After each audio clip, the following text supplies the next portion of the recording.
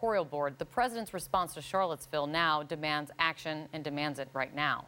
They write this in part in the editorial. This is a moment of reckoning for members of the party of Lincoln.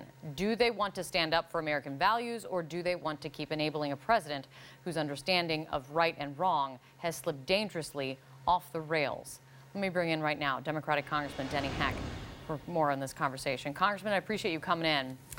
Do you agree with you? Of course. Do you agree with USA Today that the president should face censure now over his response to Charlottesville?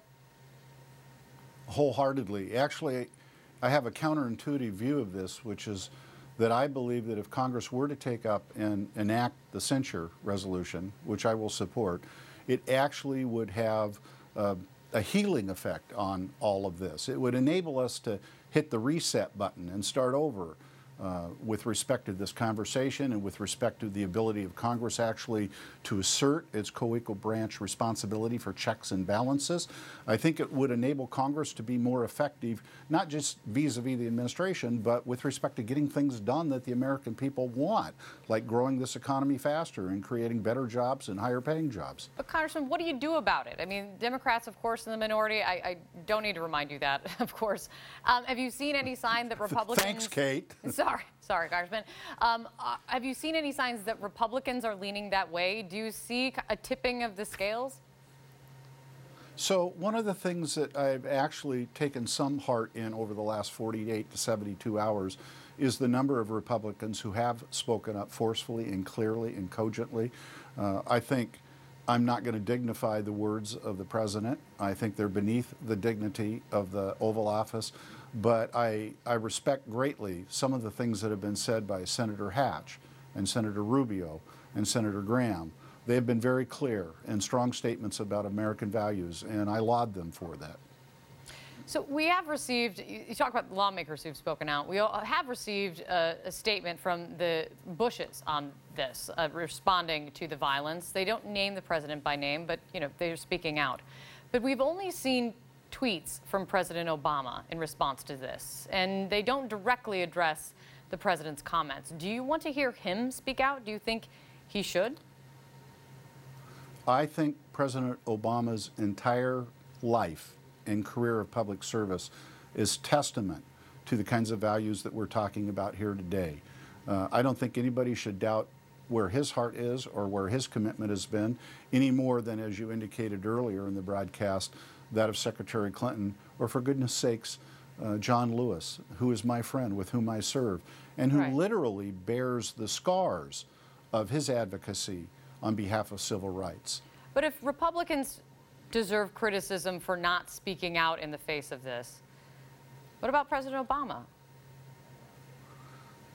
So, is there any doubt about President Obama's commitment in this regard? The question, it seems to me, is will he advance this debate, or will he become a distraction and enable President Trump to now create a new target if he were to speak out? President Trump has made a living off of changing the subject, what I call the 3D movie: deception, deflection, and distraction. That is his stock and trade. He wants this now to be about statues and monuments, Kate. And the last time I checked, the Republican Party was frankly in favor of local control, and every one of these statutes being taken down is being done so by a local elected official. In fact, the president's own ambassador to the UN, Nikki Haley, was the one that took the Confederate flag down in her state. And the truth is, that's a distraction, right? Because the white supremacists and the anti-Semites who marched in Charlottesville were carrying signs of white racism and anti-Semitism, even though the president has now spun this to be about statute and monuments. That's not why they were there. Nobody doubts that. That's not what they are about. And that's what we have to stay focused on, what it is they are advocating for and why it is so antithetical to the fundamental values of this country. Congressman, I know this is quite a turn, but I do want to ask you, since it is some breaking news that has been coming in, and you sit on the House Intelligence Committee, we have these reports that a van has plowed into a crowd of people in a very popular tourist area, Las Ramblas in Barcelona.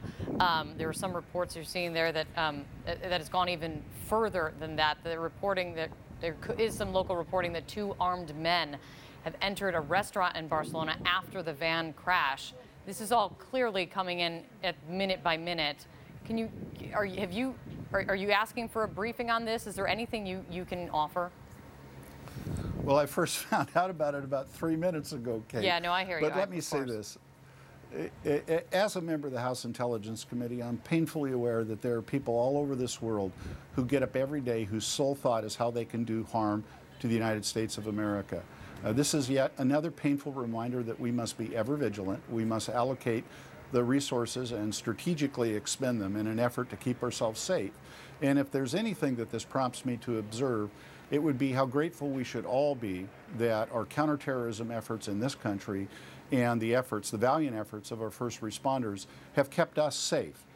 I have often observed that not having replicated anything on the scale of 9/11 since is a miracle, but it isn't a miracle. It really is the result of the efforts on the part of the people I referred to earlier, and we should all be grateful for that. And put their lives on the line every day for us. Congressman, I appreciate the time. Thank you very much. I've got to move on to this breaking news, though. We're going to head back overseas to get an update. Thank you so much, Congressman. I want to get back over to Issa Suarez. She's been following all this.